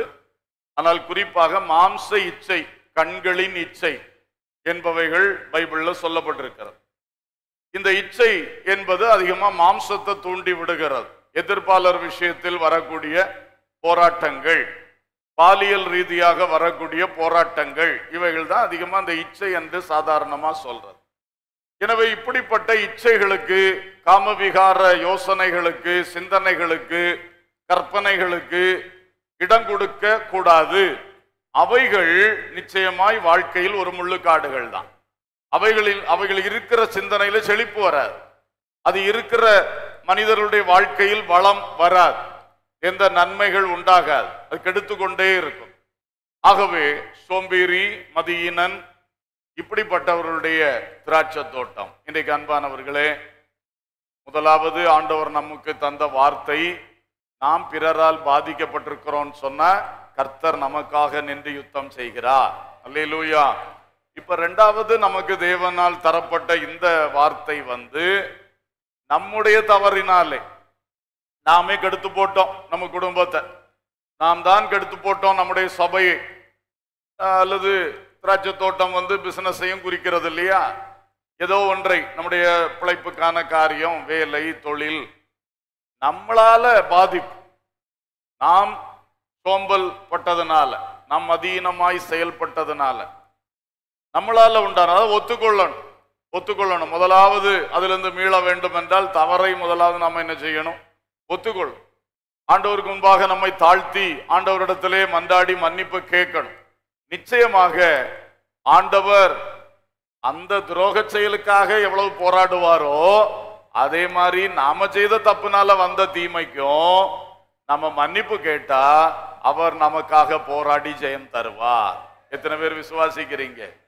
அல்லேலூயா. அதான் நம்முடைய ஆண்டவருடைய ஒரு சிறப்பான குணம். அது அடுத்தவன் உனக்கு செய்த தீமை, அதுக்காக நான் போராடுவேன், இது நீயே செய்தது, நீயே அனுபவிச்சுட்டு போ, அப்படி விட மாட்டார். நீயே பார்த்துக்க, முயற்சி செய்து எழும்பு, அப்படி இல்லை. என்ன முயற்சி செய்து எழும்ப முடியும் அவர் கிருபை இல்லாமல்? அதனால அவருக்கு நிச்சயமா தெரியும், நாம் மன்னிப்பு கேட்டு உண்மையை ஒத்துக்கொண்டு ஆண்டவரிடத்திலே தாழ்த்தும் பொழுது, ஆண்டவரே இனி என்னால என் குடும்பத்துக்கு ஒரு பாதிப்பு வரக்கூடாது, இனி என்னால என் சபைக்கு ஒரு பாதிப்பு வரக்கூடாது, என்னால என்னுடைய தொழிலுக்கு வேலைக்கு ஒரு பாதிப்பு வரக்கூடாது என்று உண்மையாய் தாழ்த்தி தவறை ஆண்டவரிடத்தில் அறிக்கை செய்து நாம் மன்றாடுவோம் என்றால் நிச்சயம் கர்த்தர் நமக்காக யுத்தம் பண்ணுவார். அல்லேலூயா. அந்த முட்களை பிடுங்கி எடுத்து அதை பண்படுத்தப்பட்ட நிலமாய் மாற்றி நல்ல விதைகளை போட்டு நற்குல திராட்சை செடிகளை நட்டு நல்ல கனிகளை உண்டாக்க இந்த இயேசு வல்லவராயிருக்கிறார். ஆமென். அல்லேலூயா. ஸ்தோத்திரம். கடந்த வாரங்களை பார்க்கிலும் இந்த வாரம் கொஞ்சம் அல்லேலூயா எழும்பி வருவது எனக்கு சந்தோஷமாக இருக்கிறது. அல்லேலூயா. சும்மா உங்களை தட்டிக்கிட்டு இருக்க வேண்டிய இடத்துல இன்னைக்கு பாராட்ட வச்சிட்டீங்க. ஆமென். அல்லேலூயா. அன்பானவர்களே, பிறரால் பாதிக்கப்பட்டவர்கள், நாமே நமக்கு பாதிப்பை உண்டாக்கி இருக்கிற நிலை, இந்த ரெண்டு காரியங்களிலும் இந்த கர்த்தர் நமக்கு விடுதலை தர விரும்புகிறார். ஆமென். அல்லேலூயா. மூன்றாவதாக ஏசாயா தீர்க்க தரிசனம் 5ஆம் அதிகாரம் முதல் 2 வசனங்கள். ஏசாயா 5 முதல் 2 வசனங்கள். இப்பொழுது நான் என் நேசரிடத்தில் அவருடைய திராட்சை தோட்டத்தை குறித்து என் நேசருக்கேற்ற ஒரு பாட்டை பாடுவேன். என் நேசருக்கு மகா செழிப்பான மேட்டிலே ஒரு திராட்சை தோட்டம் உண்டு. அவர் அதை வேலியடைத்து அதில் உள்ள கற்களை பொறுக்கி அதிலே நற்குல திராட்சை செடிகளை நட்டு அதன் நடுவில் ஒரு கோபுரத்தை கட்டி அதில் ஆலையும் உண்டு பண்ணி அது நல்ல திராட்சை பழங்களை தருமென்று காத்திருந்தார். அதுவோ கசப்பான பழங்களை தந்தது. இங்கே நேசரின் திராட்சை தோட்டம், நாபோத்தின் திராட்சை தோட்டம், இரண்டாவது மதீனனுடைய திராட்சை தோட்டம், மூன்றாவது நேசரின் திராட்சை தோட்டம். அல்லேலூயா. இது செழிப்பான இடத்தில் இருக்கிற தோட்டம். அதோடு கூட அவர் வேலி அடைத்தார். அதோடு கூட அவர் ஒரு கோபுரத்தை கட்டி பாதுகாவலுக்காக ஆட்களை நியமிக்கின்ற கோபுரத்தையும் கட்டினார். இந்த வேலியினாலும் இந்த கோபுரத்தினாலும் தோட்டத்துக்கு நல்ல பாதுகாவல், செழிப்பான தோட்டம். அடுத்து என்ன பண்ணாரு? பாதுகாவலான தோட்டம். அடுத்து பாருங்கள், கற்களை பொறுக்கினார், நற்குல திராட்சை செடிகளை நட்டார், ஒரு ஆலையையும் உண்டு பண்ணினார். ஷார்ட்டா, நேரம் போனாலும் ஷார்ட்டா சொல்றேன். இந்த தோட்டத்துக்கு ஆண்டவர் செய்யாதது கிடையாது. ஏற்கனவே செழிப்பான இடத்துல தோட்டம் இருக்கு. அதுல போய் என்ன பண்ணார்னா முதல்ல வேலி அடைச்சார். வேலி எப்பவும் வேறுபாட்டையும் பாதுகாவலையும் குறிக்கிறது. மற்ற இடத்தை விட இந்த தோட்டத்தை வேறுபடுத்தி காட்டுறது தான் வேலி அடைக்கிறது. அந்த வேலியினால துஷ்ட மிருகங்களோ தீமை செய்கிற காரியங்கள் உள்ள நுழைய முடியாது. அதே மாதிரி தான் நம்ம குடும்பத்திலையும் நம்ம சபையிலையும் நம்ம தனி வாழ்க்கையிலையும் வேலி அடைக்கணும். வசனமாகிய வேலி. வசனம் எதை விட்டுவிடுன்னு சொல்லுதோ அதை விட்டு விலகி வேறுபட வேண்டும். அல்லேலூயா. வசனம் யாரோட ஐக்கியம் வைக்காதன்னு சொல்லுதோ அவங்கள விட்டு பிரிந்து அவங்களோடு நீங்க போய் ஐக்கியம் வைக்காமல் விலகி கொள்ள வேண்டும். அல்லேலூயா. எந்த பாவம், பாவமான யாவும் எதை பாவம் என்று பைபிள் சொல்லுதோ அதை விட்டு முற்றிலும் என்ன செய்தாக வேண்டும்? விலகி ஆக வேண்டும். அல்லேலூயா. இதுல எல்லாம் ஸ்ட்ராங்கா இருக்கணும். நாம் விட்டு கொடுக்க கூடாது. ஆமென். உலக வேஷங்கள், உலக வழிபாடுகள், இவைகளை விட்டெல்லாம் விலகி உங்களை காத்துக்கொள்ளுங்கள் என்று பைபிள் சொல்லுது. அல்லேலூயா. அப்ப திரும்பவும் உலக வேஷம், ஃபேஷன்ஸ் ஆஃப் திஸ் வேர்ல்ட், அதுல போய் நம்ம சிக்கி கிடக்க கூடாது. அதை விட்டு வேறுபடணும். அப்பதான் நமக்கு பாதுகாவல் பலமாகிறது. அல்லேலூயா. மேன்மை உண்டாகிறது, நம்முடைய தனித்தன்மை விளங்குகிறது. அதுக்குதான் ஆண்டவர் வேலி, வேறுபாடு. அடுத்தது ஒரு கோபுரம் கட்டி வச்சார். உங்களுக்கு தெரியும், தோட்டங்களிலும் இந்த நாகர்கோயில் சென்ட்ரல் ஜெயில கூட பாத்தீங்கன்னா மேல ஒரு வாட்ச் டவர், கோபுரம். அது காவலாளர்கள் நின்று உள்ள இருந்து ஆள் வெளியே தப்பி போயிடக்கூடாது, வெளியே இருந்து ஆள் உள்ள வந்துடக்கூடாதுன்னு சொல்லி காவல் காக்கிறதுக்காக கட்டப்பட்ட கோபுரம். அதே மாதிரி பாதுகாவலை பலப்படுத்துகிற ஒரு செயலை நம்முடைய குடும்பங்களுக்காக கர்த்தர் செய்திருக்கிறார். அல்லேலூயா. நம்முடைய சபைகளுக்காக கர்த்தர் செய்திருக்கிறார். ஆமென். அந்த கோபுரத்துல ஜாமக்காரர்களை உட்கார வைப்பார்கள். சபைகளுக்காய் குடும்பங்களுக்காய் மன்றாடக்கூடிய காவல்காரர்கள் ஆகிய இரவும் பகலும் விழித்திருந்து ஜெபிக்கக்கூடிய மக்களை கர்த்தர் சபையில எழுப்பிக் கொண்டே இருக்கிறார். அல்லேலூயா. ஒவ்வொரு ஏரியாவா வந்து நம்முடைய சபையிலே ஒரு குழு வந்து ஜெபம் பண்ணி கொண்டே இருக்கிறார்கள். எதுக்கு? உங்க வீடுகளுக்கு பாதுகாவல், உங்க ஏரியாவுக்கு பாதுகாவல், பிசாசின் கிரியைகள் அங்க வரக்கூடாது, கர்த்தருடைய எழுப்புதலின் கிரியை உண்டாக வேண்டும் என்று ஒரு எழுப்புதல் ஜெபக்குழு நீங்க கூப்பிட கூப்பிட உங்க வீட்டுல வந்து ஜெபம் பண்ணிட்டே இருக்கிறாங்க. அல்லேலூயா. இப்படிப்பட்ட பல்வேறு ஜெபங்கள். இதான் கோபுரத்துல உட்கார்ந்து இருக்கிற இந்த ஜாமக்காரர்கள், காவல்காரர்கள். அல்லேலூயா. இதெல்லாம் ஆண்டவர் வச்சு தரார். அடுத்தது அவர் என்ன பண்ணாரா? கற்களை பொறுக்கினார். கல்லு கிடக்கக்கூடாது, பண்படுத்தணும். அதெல்லாம் செஞ்சார். நல்ல உழுது சரியாக்குற மாதிரி கற்களை பொறுக்கி சுத்தம் பண்ணினார், நேர்த்தியாக்கினார். வாழ்க்கையில ரொம்ப கரடு முரடுகள், கடினத்தன்மைகள், சில பாவங்கள், சில சாப கட்டுகள், எல்லா கற்களையும் பொறுக்கி பொறுக்கி பொறுக்கி தோட்டத்தை சுத்தமாக்குகிறார். ஹல்லேலூயா. குடும்பத்தில் எத்தனை கரடு முரடுகள், சபைக்குள்ள எத்தனை கரடு முரடுகள், ஆனால் இது நேசரின் தோட்டம். அவர் வேலை செய்து கொண்டே இருக்கிறார். ஹல்லேலூயா. அப்புறம் என்ன பண்றாரா? ஒரு ஆலையை உண்டு பண்றார். ஆலைன்னா என்ன? ரப்பர் தோட்டத்துக்கு ஒரு ஷீட் அடிக்கிற மெஷின் வைப்பீங்களா? ஷீட் அடிக்கிற மெஷின். அதே மாதிரிதான் திராட்சை தோட்டங்கள்ல திராட்சை பழங்களை போட்டு ஆலையாட்டி ரசத்தை எடுக்கக்கூடிய ஒரு அதான் அந்த ஆலை, பிரஸ்ஸிங் மெஷின். அதையும் ஆண்டவர் செய்து வைக்கிறார். அது எதற்கு? நிறைய கனிகள் வரணும் என்கிற எதிர்பார்ப்பு. அல்லேலூயா. அப்போ நிறைய கனிகள் வந்துட்டுன்னா இந்த தோட்டத்திலேயே ஆலையை வச்சிட்டோம்னா இங்கேயே கொண்டு வந்து ஆலையாட்டி ஜூஸ் எடுத்துடலாம். அல்லேலூயா. அப்படிதானே செய்வீங்க. உங்களுக்கு ரப்பர் ஷீட்டு நிறைய அடிச்சதுன்னா அடுத்த ஆளுக்கு மெஷின்ல போய் நம்ம காத்து நின்று ஷீட் அடிக்கிறத விட நம்ம தோட்டத்திலே ஒரு ஷீட் அடிக்கிற மெஷின் என்ன பண்ணிடுவோம்? வச்சிடுவோம். அப்ப கர்த்தர் வந்து தன்னுடைய சபையிலே தான் தெரிந்து கொண்ட குடும்பங்களுக்குள்ளே என் பிள்ளைகள் எனக்கு கனி கொடுப்பார்கள். அல்லேலூயா.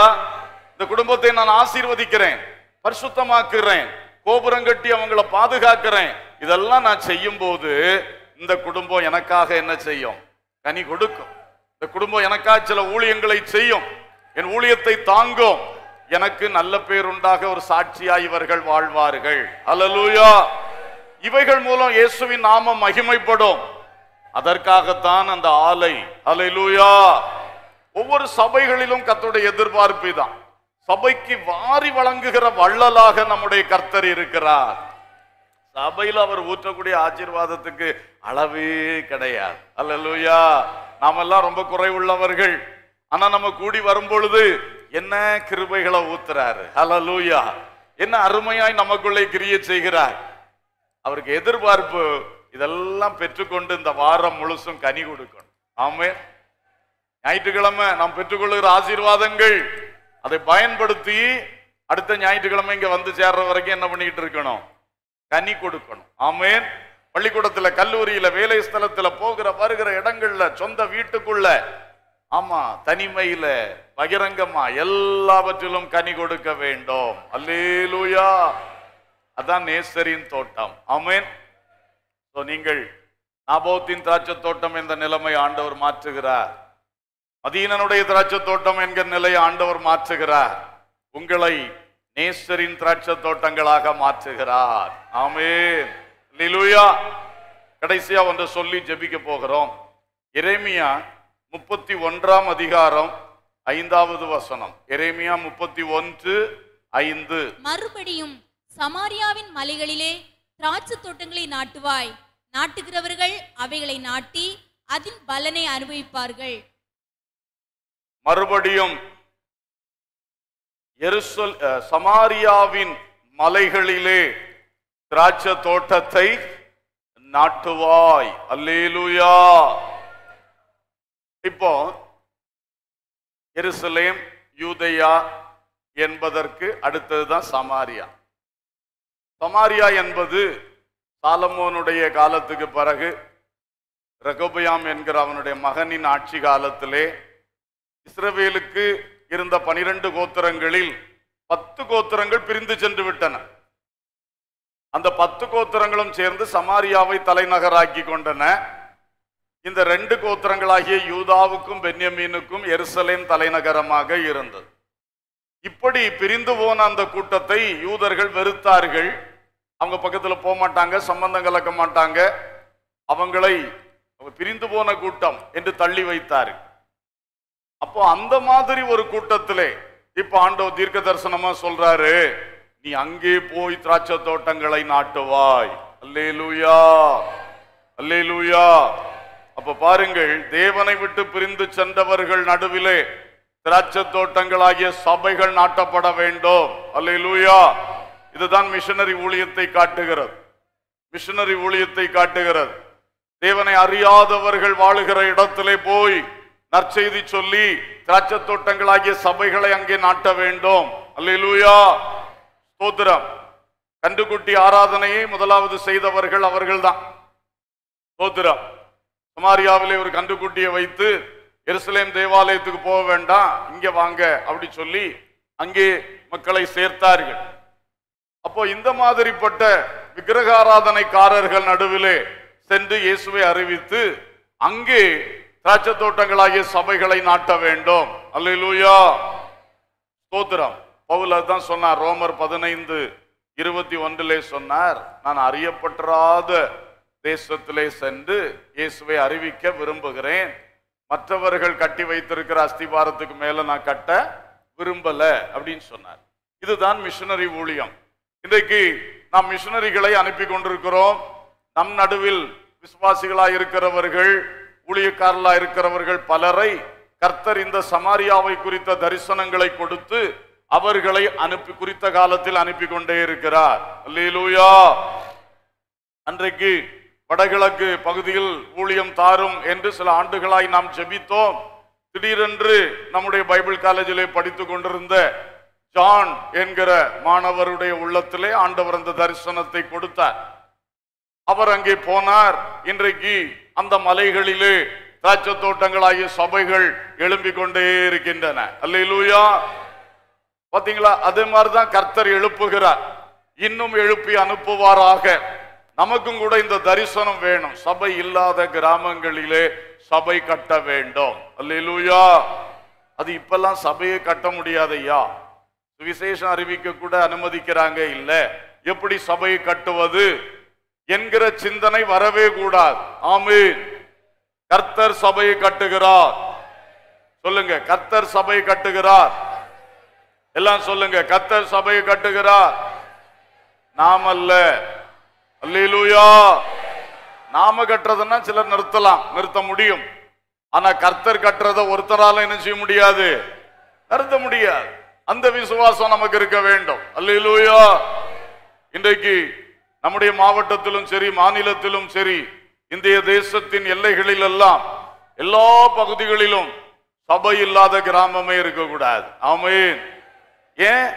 நமக்கு கொஞ்சம் பேருண்டாக்க பண்ணணும்னா, அங்க குடியிருக்கிறவன எல்லாரையும் பிடிச்சி எப்படியா கிறிஸ்தவன் பேரெழுதி வைக்கணும்னா அப்படி கிடையாது. ஆண்டவர் இயேசுவை அறிந்தால் அவர்கள் ஆசீர்வதிக்கப்படுவார்கள். அல்லேலூயா. ஆண்டவர் இயேசு கிறிஸ்துவை தங்கள் இரட்சகரும் ஆண்டவருமாக அவர்கள் ஏற்றுக்கொண்டு இயேசுவின் பாதையில் நடந்தால் அவர்கள் மரித்த பிறகு நித்திய ஜீவனை பெறுவார்கள். அல்லேலூயா. அந்த நன்மை அந்த மக்களுக்கு சொல்லுவதற்கு தான் நாம் அவர்களை போய் சந்திக்கிறோம். அல்லேலூயா. புரியுதா உங்களுக்கு? சும்மா கிறிஸ்தவன் என்கிற பேரெழுதி வைக்கிறதுக்கு அல்ல, அவனை கிறிஸ்துவின் சீஷனாய் மாற்றுவதற்காக. ஆமென். ஏனென்றால் அவன் கிறிஸ்துவின் சீஷனாய் மாறினால்தான் அவனுக்கு நித்திய ஜீவன் கிடைக்கும். ஆமென். இந்த சுவிசேஷம் மறைத்து அடக்கி வைக்கவே முடியாது, வைக்கவே கூடாது. அல்லேலூயா. அடக்கி வைத்தால் குற்றம் நம்மையில் சுமரும். என்ன குஷ்டரோகிகள் சொன்னார்கள்ல, இவ்வளவு பெரிய கொள்ளை பொருளை பார்த்திருக்கோம், நாம மட்டும் சாப்பிட்டுட்டு இந்த நற்செய்தியை சொல்லாம அடக்கி வைத்தால் அந்த மக்கள் பசியில சாவார்கள், குற்றம் நம்மையில் சுமரும். ஆமென். ஆகவே அன்பானவர்களே, இன்றைக்கு சமாரியாவின் மலைகளிலே திராட்சை தோட்டங்களை நாட்டும்படி அந்த மிஷனரி தரிசனத்தை, அந்த மிஷனரி பாரத்தை, ஒரு ஊக்கத்தை கர்த்தர் மறுபடியும் உங்களுக்குள் உயிர்ப்பிப்பாராக. அல்லேலூயா. அல்லேலூயா. நாம் மிஷனரிகளாய் புறப்பட்டு செல்லுவோம். ஆமென். Praise the Lord. Scotland, England நாடுகளிலே கடந்த காலங்களிலே பாஸ்டர்ஸ் சொல்லி கொடுப்பாங்களாம், எல்லா தாய்மாரும் ஜெபம் பண்ணும், என் வயிற்றுல பிறக்கிற பிள்ளைகள்ல ஒரு பிள்ளையாவது மிஷனரியா போகணும். அப்படி அநேக தாய்மார்கள் ஜெபம் பண்ணார்களாம். அப்படி ஜெபம் பண்ணி வந்த பொழுதுதான் திடீரென்று வேல்ஸ் நாட்டு எழுப்புதல் உண்டாகி அநேகர் அங்கிருந்து புறப்பட்டார்கள். ஹல்லேலூயா. அந்த இங்கிலாந்து தேசம் சுற்றியுள்ள ஸ்காட்லாந்து அந்த நாடுகளிலிருந்து புறப்பட்டவங்க தான் நிறைய தீவுகளை, தேசங்களை சந்தித்து அவர்கள் கிறிஸ்துவுக்குள் கொண்டு வந்தார்கள். ஆமென். மனிதனை கடித்து சாப்பிடுகிற மக்கள் இந்த இயேசு கிறிஸ்துவின் மிஷனரிகளுடைய போதனைகளால் திருந்தி அவர்கள் நல்ல வாழ்வு வாழ்கிறார்கள். அப்போ அன்றைக்கு நான் இதே காரியத்தை சிலிகுரியில சொன்னேன். அப்ப அங்க ஒரு இங்கிலாந்துல இருந்து ஒரு குடும்பம் வந்திருந்தார்கள். அவர்கள் பிசினஸ்க்காக வந்தவர்கள் வந்திருந்தார்கள். அப்ப பாருங்க, அவர்கள நான் கூட்டம் முடிச்ச உடனே வந்து சொன்னார்கள், பாருங்க நீங்க சொன்னீங்கல்ல ஸ்காட்லாந்து ப்ராடக்ட்ல இவரும் ஒருத்தர், இவர் ஸ்காட்லாந்துக்காரர் தான் அப்படி சொன்னார்கள். அவங்களுக்கு ரொம்ப சந்தோஷம். எங்களுக்காக இப்படியெல்லாம் அந்த காலத்துல எங்க முன்னோர்கள் ஜெபம் பண்ணனால எங்க நாட்டுல இருந்து எழுப்புதல் வந்துச்சா அப்படின்னு சொல்லி. அதே மாதிரி இன்றைக்கு இங்க இருக்கக்கூடிய தாய்மார் ஒவ்வொருவரும் என் வயிற்றுல பிறக்கிற பிள்ளையில ஒன்றாகிலும் மிஷனரியா போகணும்னு வைராக்கியமா ஜெபம் பண்ணணும். அல்லேலூயா, அல்லேலூயா. சில நினைக்கிறார்கள், என்னையா கொஞ்ச காலத்துக்கு முன்னால நாம் இருவர் நமக்கு இருவர்னு சொன்னாங்க, இப்போ ஒன்னே ஒண்ணு கண்ணே கண்ணுன்னு உள்ள நிலைமையில நாங்க வந்துட்டோம். எப்படி இருந்தாலும் சரி, அது உங்க பாடு. ஆனா நீங்க என்ன ஜெபம் பண்ணி ஆகணும்? என் வயிற்றுல பிறக்கிறதுல ஒன்றாவது எங்க போகணும்? சத்தமே ஸ்தோத்திரம். நீங்க வேணா எத்தனையும் பெற்றுக்கொள்ளுங்க, பிரச்சனை கிடையாது. ஆமா, அது உங்க சுதந்திரம். அல்லேலூயா. ஆனா ஒன்னையாவது எங்க அனுப்பணும்? அந்த வைராக்கியம் நமக்கு இருக்கணும். அல்லேலூயா, ஸ்தோத்திரம். சிலருக்கு ரொம்ப ஆசை, என் பிள்ளை எப்படியாவது கலெக்டர் ஆயிடணும், டாக்டர் ஆயிடணும், இன்ஜினியர் ஆயிடணும், சயின்டிஸ்ட் ஆயிடணும், அதாயிடணும் இதாயிடணும்னு சொல்லி. அதெல்லாம் அடுத்த பிள்ளைகள். ஒரு பிள்ளை யாருக்கு? கொஞ்சம் சத்தமா சொன்னீங்கன்னா சந்தோஷமா இருக்குமே. ஒரு பிள்ளை யாருக்கு? மிஷனரி ஊழியத்துக்குன்னு சொல்லுங்க. எல்லா பிள்ளைகளும் இயேசுவுக்கு தான். ஒரு பிள்ளை யாருக்கு? மிஷனரி ஊழியத்துக்கு. அல்லேலூயா, கர்த்தருக்கு ஸ்தோத்திரம். விளையாட்டு அல்ல. இப்படி எல்லா தாய்மாரும் ஜெபம் பண்ணீங்கன்னா உடனே எழுப்புதல் கிளம்பிடும். அல்லேலூயா, ஸ்தோத்திரம். அவை தைரியமா ஜெபம் பண்ணுங்க, கர்த்தர் ஆசீர்வதிப்பார். ஹல்லேலூயா. அப்படிப்பட்ட மிஷனரி ஊழியத்துக்காக மிஷனரிகளை எழுப்பணும். அடுத்தது போயிருக்கிற மிஷனரிகளுக்காக ஜெபம் ஜெபம் ஜெபம். அல்லேலூயா. அந்த ஜெபங்கள் நம்முடைய ஸ்தாபனத்திலே கர்த்தர் ஆசீர்வதிக்கிறதுனால இன்னைக்கு நம்முடைய மிஷனரிகள் அங்க வெற்றி பெற்று கொண்டே இருக்கிறார்கள். அல்லேலூயா. ஒரு கிருதி என்கிற இடத்திலே, ஜார்க்கண்ட் மாநிலத்திலே, சபையை கட்ட விட மாட்டேன்னு ஒரே ஒரு நபர் கேஸ் மேல கேஸ் போட்டு எத்தனை பயங்கரங்களை பண்ணார். அடியாட்களை கொண்டு வந்து தடுத்தார். கிட்டத்தட்ட ஒரு 10 முறையாவது போய் கட்டட வேலையை தொடங்கி தடுப்பார். ஆனா பாருங்க, அந்த கேஸ் எல்லாம் ஜெயிக்க கர்த்தர் உதவி செய்தார். அல்லேலூயா. பில்டிங் முறைப்படி அப்ரூவல் அதிகாரிகள் தந்தார்கள். ஆமென். இப்பொழுது கட்டட பணி நடந்து கொண்டு இருக்கிறது. ஆமென். இப்பவும் அந்த ஆள் முயற்சி எடுத்துக்கிட்டே தான் இருக்கார். இப்பவும் ஒவ்வொரு அதிகாரிகளை போய் பார்த்து நிறுத்தணும்னு நல்ல முயற்சி. ஆனா நம்ம தொடர்ந்து இத்தனை வருஷம் ஜெபம் பண்ணோம். இன்னும் ஊக்கமா என்ன பண்ணணும்? கிருதி ஆலயம் சீக்கிரம் பிரதிஷ்டை ஆகணும், ஜெபம் பண்ணணும். அல்லேலூயா. அதே வேளையில இவ்வளவு தொடர் ஜெபங்களால் தான் கர்த்தர் அங்கே வாசல் திறக்கிறார். ஆமென். எனவே மிஷனரி ஊழியங்களுக்காக ஜெபிக்கிறவர்கள் இன்னும் ஊக்கப்படுங்கள், இன்னும் ஜெபிங்க. நம்முடைய சபையிலே 60 ஜெபக்குழுக்கள் செயல்பட்டு வருகிறது. போதாது, 2023 100 ஜெபக்குழுக்கள் என்பதை நாம் அச்சீவ் பண்ணணும். அல்லேலூயா, அல்லேலூயா. ஸ்தாபனம் முழுவதும் 300 ஜெபக்குழுக்கள் நடைபெறுகிறதாக சொன்னார்கள். அது 1000 ஜெபக்குழுக்களாய் மாற வேண்டும். அல்லேலூயா. கர்த்தர் நிச்சயமாய் கிரியை செய்யணும். ஜெபம் பெருக பெருக இந்தியாவின் ரட்சிப்பு சுலபமாய் மாறும். அல்லேலூயா. ஜெபம் தீவிரப்பட தீவிரப்பட இந்தியாவின் ரட்சிப்பும் தீவிரமாய் வரும். ஆமென். அதுபோல கொடுக்கணும். மிஷனரி ஊழியங்களுக்காக தாராளமாக கொடுக்கிறீர்கள்.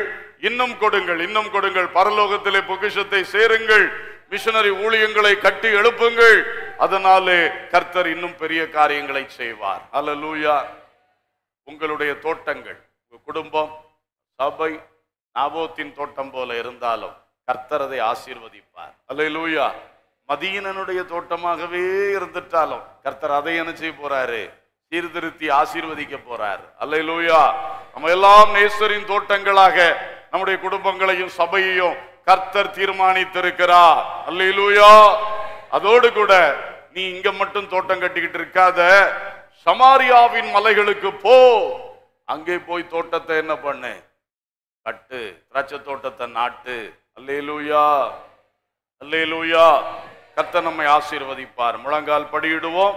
கர்த்தரை நாம் நோக்கி பார்ப்போம். இந்த காரியத்துக்காய் ஜெபம் பண்ணி நாம் கர்த்தருடைய பந்திக்குள்ளே போகிறோம். இப்பொழுது யாரும் எழும்பி செல்ல வேண்டாம்.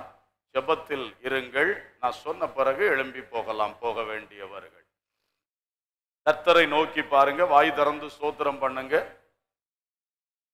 நல்ல ஸ்தோத்திரம் எழும்பட்டும். ஹல்லேலூயா,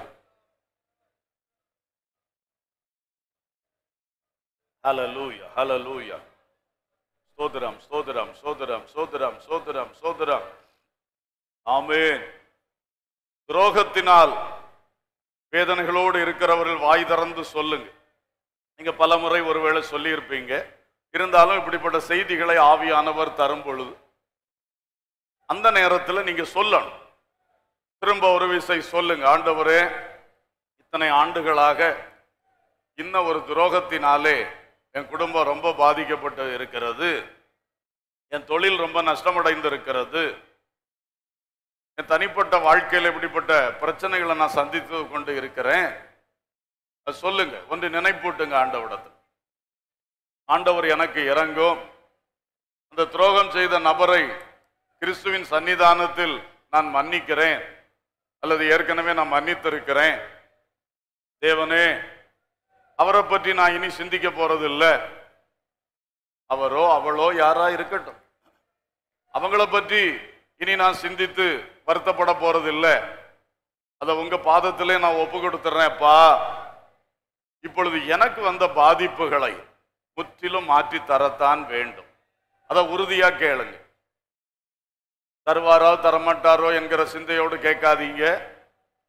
இழந்து போன யாவையும் தாவீது திருப்பி கொண்டு வந்தான். ஹல்லேலூயா. இழந்து போனதை தேடவும் ரட்சிக்கவுமே மனுஷகுமாரன் வந்திருக்கிறார் என்று இயேசு சொன்னார். பட்சித்த வருஷங்களின் விளைவை உங்களுக்கு திரும்ப அளிப்பேன் என்று இயேசு கூறினார். ஹல்லேலூயா. நல்லா ஜெபம் பண்ணுங்க, வார்த்தைகளை சொல்லி ஜெபம் பண்ணுங்க. ஹல்லேலூயா, ஹல்லேலூயா. Praise the Lord. Praise the Lord. Praise the Lord. Praise the Lord. Hallelujah, hallelujah, hallelujah, hallelujah. வாய் திறந்து வார்த்தைகளை சொல்லி விண்ணப்பித்து ஜெயத்தை பெற்றுக்கொள்ளுவோமாக. துரோகங்களை ஆசீர்வாதங்களாய் மாற்றுகிற கர்த்தர். ஹல்லேலூயா. இந்த வருஷம் முடிகிறதற்குள்ளாக இதிலே ஒரு கிரியை நீங்க செய்தே ஆக வேண்டும் அப்பா. நல்ல உரிமையோடு கேளுங்க. ஹல்லேலூயா. அரை குறையாய் கேட்காதிருங்கள். அப்பாவிடத்திலே பூர்ண உரிமையோடு சரியா கேளுங்க. ஹல்லேலூயா. ஸ்தோத்திரம். ஆண்டவரே, என் தோட்டம் தான் இந்த மதீனனுடைய தோட்டம் அப்பா. நான் சோம்பலா இருக்கிறேன், என்ன மன்னியும். மதீனமா சில தீர்மானங்களை எடுத்துட்டேன், மன்னியும், மன்னியும். சகோதரனே, சகோதரியே, நீங்க தவறான தீர்மானம் எடுத்து உண்மைதான், அதை இப்ப புரிஞ்சுக்கிட்டீங்க. ஆனா புரிந்த நாள் முதல் இன்று வரை குற்ற உணர்ச்சியோடு வாழ்ந்து கொண்டு வருகிறீர்கள். குற்ற உணர்ச்சி வேண்டாம். ஆண்டவர்ட்ட மன்னிப்பு கேளுங்க. அதுக்கு பிறகு திடன் கொள்ளுங்கள். ஆண்டவர் இயேசு மன்னிக்கிறவர். நீ செய்த தப்பான ஒரு தீர்மானத்தினால் உன் குடும்பம் கஷ்டப்படுகிறது. சபைக்கே ஒரு பாதிப்பு வந்திருக்கிறது. ஆனால் உண்மையாய் மனஸ்தாபத்தோடு மன்னிப்பு கேட்டு அதை அதுக்கு பிறகு விட்டுருங்க. திரும்ப குற்ற மனசாட்சியோடு வாழாதிருங்கள். தாவீதை போல எழும்புங்கள். கர்த்தர் மறுபடியும் உன்னை பிரகாசிப்பிப்பார். காலமெல்லாம் குற்றவாளியாய் வைப்பது கர்த்தருடைய கிரியை அல்ல. உன்னை காலமெல்லாம் குற்றவாளியாய் உனக்கே சித்தரித்து காட்டிக் கொண்டிருப்பது பிசாசின் தந்திரம். ஹல்லேலூயா. ஸ்தோத்திரம் பண்ணுங்க. அப்படிப்பட்டவர்கள் நல்ல வாயை திறந்து ஸ்தோத்திரம் பண்ணி, ஆண்டவரே, ஏற்கனவே மன்னிப்பு கேட்டேன், நீங்க மன்னித்ததுக்காக ஸ்தோத்திரம் சொல்லுங்க. நீங்க மன்னித்ததுக்காய் ஸ்தோத்திரம். இனி நான் குற்றவாளி அல்ல. ஆண்டவரே, பாதிப்புகளை மாற்றி தாங்கன்னு கேளுங்க. சிலர் நல்லா போராட்டி ஜெபிக்கிறீங்க. ஆனா எல்லாரும் அல்ல. எல்லாரும் வாய் தரங்க. எல்லாரும் வாய் திறந்து ஜெபம் பண்ணுங்க. ஹல்லேலூயா, ஹல்லேலூயா, ஹல்லேலூயா, ஹல்லேலூயா. பரிசுத்த ஆவியானுடைய கிரியை வெளிப்படுவதாக, வெளிப்படுவதாக. ஹல்லேலூயா, ஹல்லேலூயா. இப்பொழுது எல்லாரும் ஸ்தோத்திரம் பண்ணுங்க. என்னை ஒரு நேசரின் தோட்டமாய் என் ஆண்டவர் ஆமென் வளர்த்தி கொண்டு வருகிறதற்காய் ஸ்தோத்திரம். என் குடும்பத்தை, என் தொழிலை, என் வேலையை, என் பொருளாதாரத்தை, என் சபையை ஆண்டவரே ஒரு நேசரின் தோட்டமாய், நேசரின் தோட்டமாய், நேசர் உலாவுகிற தோட்டமாய், தமக்கு அருமையான கனிகளை புசிக்கிற தோட்டமாய். ஹல்லேலூயா ஹல்லேலூயா ஹல்லேலூயா ஹல்லேலூயா ஹல்லேலூயா. ஆமென். வேலி அடைத்து காத்தீரே, கோபுரம் கட்டி பாதுகாக்கிறீரே, சோத்திரம் சோத்திரம் சோத்திரம். இந்த வார்த்தைகளை அறிக்கை பண்ணுங்க, வாய் திறந்து அறிக்கை பண்ணுங்க, வாய் திறந்து அறிக்கை பண்ணுங்க. ஆமென் ஆமென் ஆமென் ஆமென். ஹல்லேலூயா ஹல்லேலூயா ஹல்லேலூயா. அப்பா, இனியும் எதுல வேறுபடணும் சொல்லுங்க. நான் வேறுபட ஆயத்தம். ஆமென். விட்டு விலக ஆயத்தம். ஹல்லேலூயா. நல்ல வேலி அடைக்கணும், நல்ல வேலி அடைக்கணும். என் குடும்பத்தை சுற்றி, என் சபையை சுற்றி, என் தொழில் போன்ற எல்லாவற்றையும் சுற்றி வேலி அடைக்கணும், வேலி அடைக்கணும், வேலி அடைக்கணும். நல்ல பக்கா வேலி அடைக்கணும். ஒரு பொழுதும் வேலியை தகர்த்து கொடுக்க கூடாது. வேலியை யாருக்கும் தகர்த்து கொடுத்துடக்கூடாது. வேலியை தகர்த்து போட்டுறக்கூடாது. இயேசுவே, வேலி அடைக்கணும், வேலி அடைக்கணும், வேலி அடைக்கணும். உலபா கபா ராஷாலா பௌதரா தூனா ஹந்தரா ஷபலபா கபௌரியா. பரிசுத்த ஆவியானவர் அக்கினி மதலாய் நிக்கணுமே, அக்கினி மதலாய் நிக்கணுமே. ஹல்லேலூயா ஹல்லேலூயா ஹல்லேலூயா ஹல்லேலூயா ஹல்லேலூயா. Praise the Lord, praise the Lord. கோபுரம் கட்டி பாதுகாக்கிறவரே, எனக்காக ஜெபிக்கிறதுக்கு அநேகரை தூண்டி எழுப்புகிற தேவனே, எனக்காக அநேக காவல்காரரை ஏற்படுத்தி இருக்கிற தேவனே. ஹல்லேலூயா ஹல்லேலூயா ஹல்லேலூயா ஹல்லேலூயா. நானும் பலருக்கு காவல்காரனா இருக்கணுமே, நானும் பலருக்கு காவல்காரியா மாறணுமே. ஜெப ஆவியை ஊற்றோ, ஜெபிக்கிற பாரத்தை தாரோ, ஜெப குறிப்புகளை என்னோடு பகிர்ந்து தாரோ. உரபா லபுகபா ரகபா ஷபலா துனா ஹந்தரா. ஹல்லேலூயா ஹல்லேலூயா ஹல்லேலூயா ஹல்லேலூயா. அப்பா, கற்களை பொறுக்கி நற்குல திராட்சை செடிகளை நட்டு ஆலையையும் உருவாக்கி வைத்து பலனுக்காய் எதிர்பார்த்து நிற்கிறவரு, என் குடும்பத்திலே, சபையிலே, என் தொழில் வேலைகள் அனைத்திலும் நல்ல கனிகள், நல்ல கனிகள், அதிகமான கனிகள், மிகுதியான கனிகள். ஓ பிரைஸ் தி லார்ட். இயேசுவோடு ஒட்டி இருக்கிற செடி கனி கொடுக்கும். சுத்தம் பண்ணப்படுகிற கொடி அதிக கனிகளை கொடுக்கும். நான் கிறிஸ்துவுக்குள்ளும் கிறிஸ்து எனக்குள்ளும் நிலைத்திருந்தால் மிகுந்த கனிகள் உண்டாகும். ஹல்லேலூயா ஹல்லேலூயா ஹல்லேலூயா. கனிகளால் நிரப்போ, கனி நிறைந்த தோட்டமாய் மாற்றும். ஹல்லேலூயா. ஆண்டவரே, சமாரியாவின் மலைகளிலே திராட்சை தோட்டங்களை நாட்டுகிற அந்த மிஷனரி பணியிலே என்னுடைய பங்கை சரியாய் ஆற்றுவேன் அப்பா, என்னுடைய பங்கை சரியாய் ஆற்றுவேன் அப்பா. நீர் அழைத்தால் நான் மிஷனரியாய் புறப்படுவேன். ஹல்லேலூயா. எங்கள் குடும்பத்தில் பிறக்கின்ற பிள்ளைகளில் ஒரு பிள்ளையாயிலும் மிஷனரியாய் எழும்பணும், ஒரு பிள்ளையாயிலும் மிஷனரியாய் எழும்பணும். எங்கள் குடும்பத்தில் பிறக்கிற பிள்ளைகளில் ஒரு பிள்ளையாகிலும் ஆண்டவர் தெரிந்து கொண்டு மிஷனரி ஊழியத்திற்காய் எழுப்புவீராக அப்பா. ஹல்லேலூயா ஹல்லேலூயா.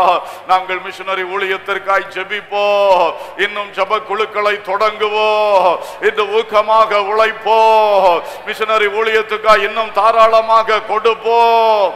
ஹல்லேலூயா ஹல்லேலூயா ஹல்லேலூயா. Thank you Lord, thank you Lord. நல்ல கரங்களை தட்டி கர்த்தரை ஸ்தோத்திரம் பண்ணுங்கள். ஆவியில் நிரம்பி அந்நிய பாஷைகள் பேசி. ஆமென். பரிசுத்த ஆவியானவர் நாம் கேட்டதை நமக்குள் செய்வாராக, தமது விருப்பத்தின்படி நமக்கு செய்வாராக. ஆமென். ரிகபா ரகுரா துலஹத்தி ரகபா ஷலா திரா கத்துனா ரியாலபா உரகலபா ரபகபா ரதுரியா தரகத்தலா ஷபௌரியாந்தனா ரிகதல ரகதுல கபா ரகதரா சம்புதல தினஹா உலகரபா ஷலபர புதுரத்தினா ஷலா உரிபிலா ஷந்துனா ரிபுல கத்தரா ஷமுனியா ரிகதல ரிகன்சன மௌதர ஹந்தினா சபலா உரகலபா ஷந்துனா ஹத்திர மௌஷலபௌரியாந்தனா. ஆமென். தேவனுடைய கிரியை பலமாக விளங்குவதாக, உள்ளங்களுக்குள் விளங்குவதாக. இயேசுவின் நாமத்தில் எல்லா முள்ளு காடுகளும் இப்பொழுது மாற்றப்பட்டு பண்படுத்தப்பட்ட நிலங்களாய், நல்ல நிலங்களாய், அறுவடையின் நிலங்களாய் இயேசுவின் நாமத்தில் மாறுவதாக. Glory, hallelujah. Thank you Lord, thank you Lord, thank you Lord. ஆமென். பரலோக பிதாவே, நல்ல தகப்பனே, நாங்கள் உம்மை நன்றியோடு துதிக்கிறோம், வாழ்த்துகிறோம்.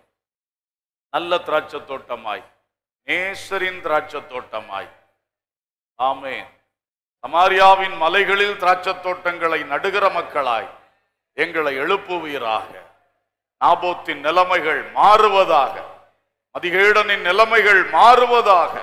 கர்த்தர் பெரிய காரியங்களை செய்யும், தொடர்ந்து வழிநடத்தும். இந்த மாதம் முழுவதும் ஜெயம் உண்டாகட்டும், பரிசுத்தம் உண்டாகட்டும், தேவ மகிமை உண்டாகட்டும், விடுதலை உண்டாகட்டும். அப்பா, இந்த வாரத்திலே தொடர்ந்து நல்கனிகளை கொடுக்க கிருபை செய்யும். ஆசீர்வதியும், கர்த்தருடைய பந்தி ஆசீர்வதியும். ஒவ்வொரு மக்கள் மேலும் அது கிருபை உண்டாகட்டும். ஞான ஸ்நானம் பெற்ற எல்லாரும் கர்த்தருடைய பந்தியில் பங்கடைய உணர்வை தாரும், ஆயத்தத்தை தாரும், ஆசீர்வதியும். இயேசுவின் நாமத்தில் கேட்கிறோம் ஜீவனுள்ள பிதாவே, ஆமென், ஆமென்.